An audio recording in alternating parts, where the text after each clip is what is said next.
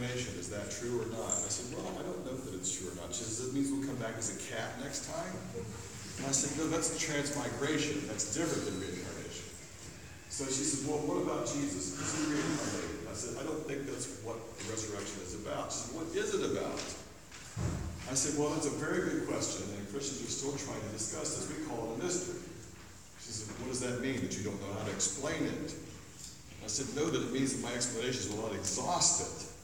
Mystery is not something that we declare when we simply don't have the answer or is incapable of being comprehended. It's something that we say is inexhaustibly a source of knowledge and wisdom and experience. The mystery of God is not that we can't know anything, it's that it cannot be exhausted by our own experience and our own elaboration of the truth of it.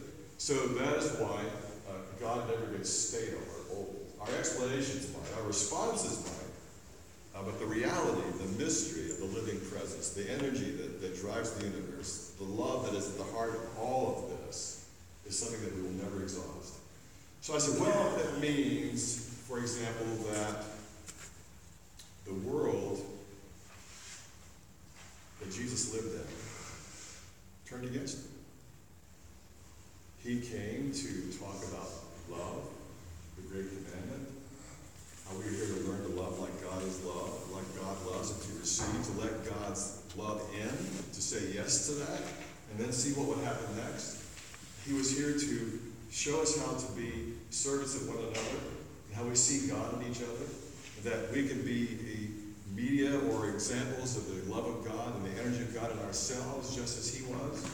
And he did not come to start a religion, but one happened anyway. And he didn't come to start a new kingdom or empire, but the empire that existed found this to be threatening. I said, somehow, a person who was so dedicated to showing us the way, the truth, and the life aroused such hatred and enmity that he was executed, put to death, in a really horrible way.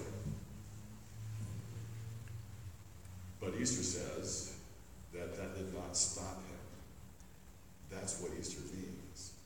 Easter is a way of affirming that no matter how ugly the world gets, the light cannot be extinguished. Says so in a very poetic way in the first chapter of the Gospel, from which I read a moment ago. The light was in the world, the darkness cannot overcome it. And we don't meet darkness with more darkness. We don't meet, as he didn't, power with power, or to refute through argument. He simply stood for love. And one of the things that he would always say, and all the things that angels always would say, is don't be afraid. Don't be anxious about your life. So if death is not the last word, which is what's implied by this mystery of the missing Jesus on Easter Day, then what is there to fear? Can you imagine living a life without fear? I read somewhere, and this is something that you can see in lots of different contexts, scientific articles about the architecture of the brain, for example, was the latest incarnation, if I may use that word, about how we think and the things that occupy our minds.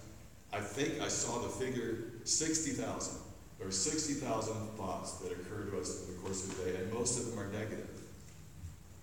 We spin yarns to ourselves about things that might happen. It seems as though we feel that if we rehearse for the worst that might happen, we're going to be somehow able to cope with it better.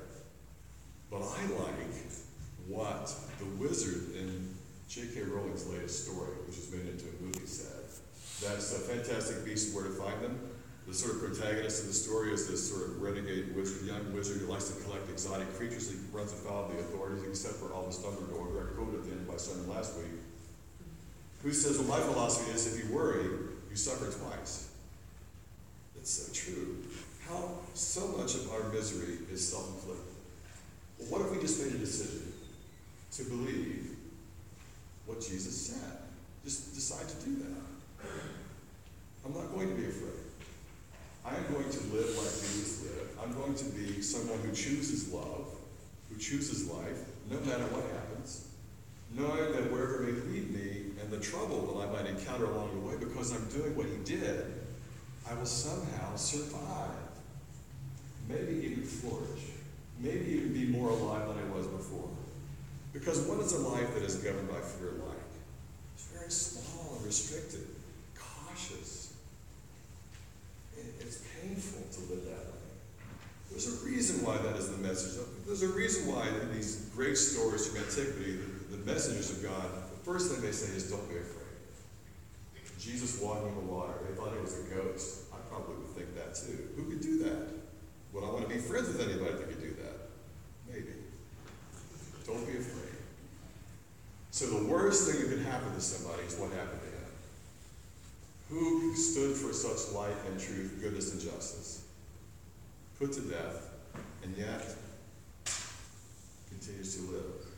So we can agonize, debate, and have a lot of fun, philosophically speaking, deciding, deliberating about whether this is a story to be taken as literal, factual truth, and that the body of Jesus was resuscitated mysteriously by God. But the end result is the same, that he lives. And even though there's no record, no real record outside of the New Testament of the existence of Jesus of Nazareth, and there's not, there really isn't, and any honest scholar will tell you so. How could a movement like this have started? That is history. That is reality. But the one the Romans thought they had killed continued to live, and people still feel that they can have a relationship with this indestructible life, empowered by